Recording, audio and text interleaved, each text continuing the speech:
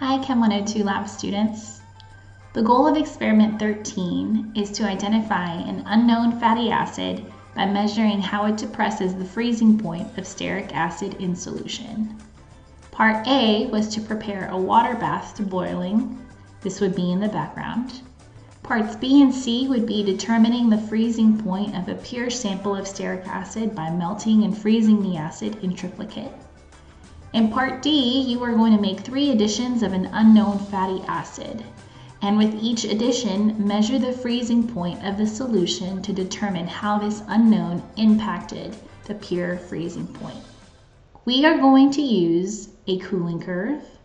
After we have melted our stearic acid or our fatty acid mixture, we place a thermometer into the solution and we monitor the temperature change as a function of time.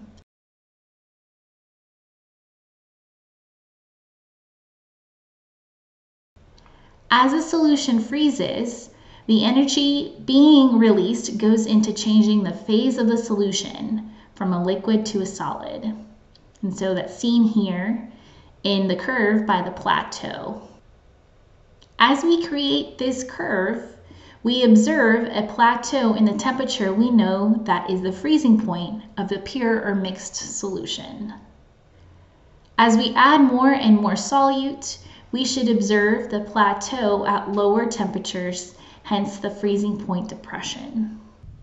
From this, we can measure the freezing point, and using the set of equations, we can determine the molar mass of our solutes or unknown. So those equations are shown here.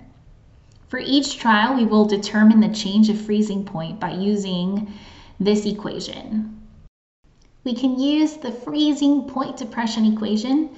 Delta T is equal to the negative I, which is your Van Hoff factor, which we know to be 1, times Kf, which is your Mallow freezing point constant, and Kf is known, and lowercase m, which is molality. Molality is defined as the moles of solute over the kilograms of solvent. Using the known values, we can determine the molality of the unknown fatty acid in solution. We'd know the mass of the pure stearic acid, so we can find the moles of the solute. From the moles of the solute, we know the mass of the addition that we made. The mass of the unknown fatty acid divided by the number of moles of the unknown fatty acid that we added to the solution will give us our molar mass. And we calculate that for each of our trials. We begin by boiling water. But then we need to weigh out our stearic acid for parts B and C. Weighing by difference, as we've explained, involves repeated weighings of a weighing bottle containing a quantity of solid reagent.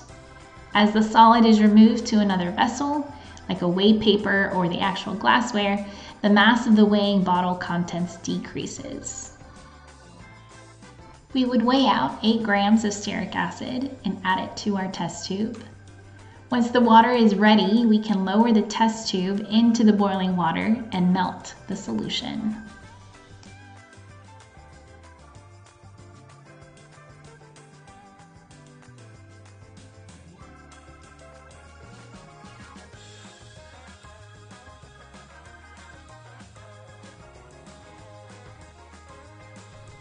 We can add the thermometer in the test tube to ensure it was heated to the correct temperature.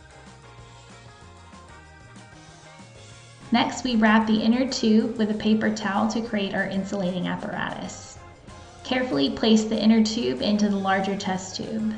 Then we can monitor the temperature of the mixture as the phase change occurs from the liquid to a solid.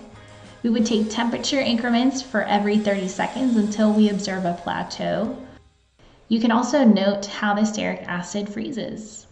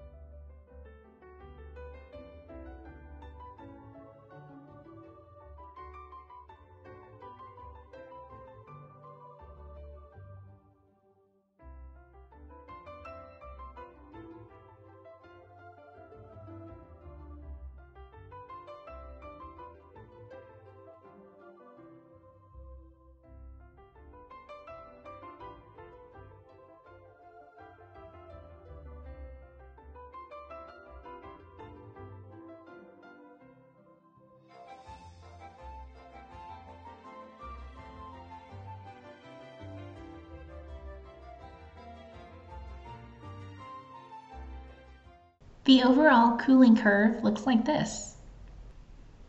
We do this 3 times, but once it has cooled and solidified again, we take apart the apparatus along with the paper towel and we clamp it back.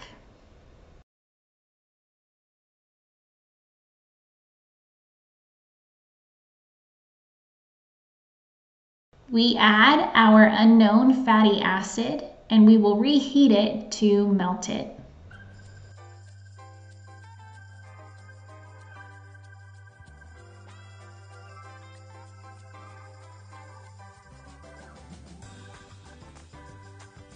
Once this is done, we will remove it from the water and re-wrap the inner tube with a paper towel. We place it carefully in the larger test tube and take measurements again every 30 seconds.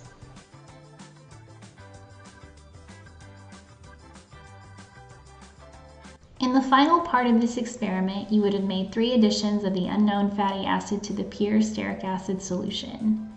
We showed you the first addition. It was mixed, melted, and the cooling curve was measured. The first addition was roughly 0.8 grams. The second addition of 0.8 grams of unknown was added to the same test tube and again melted and the cooling curve was measured. The last addition of 0.8 grams was added to the test tube, the same one as in previous trials, melted and measured the cooling curve again. It is from these trials you will calculate the 3 different freezing points of the solution mixture. You will then calculate the molar mass of the unknown fatty acid. Hot glassware looks like cold glassware, and so keep that in mind. You can also keep in mind the SDS information of the fatty acids when handling the materials. All chemicals are safe to handle, but only if we are properly trained to do so. You should take note of the waste and where things should be disposed of. You'll be given appropriate mock data. Let your TA know if you have any questions. Good luck with experiment 13.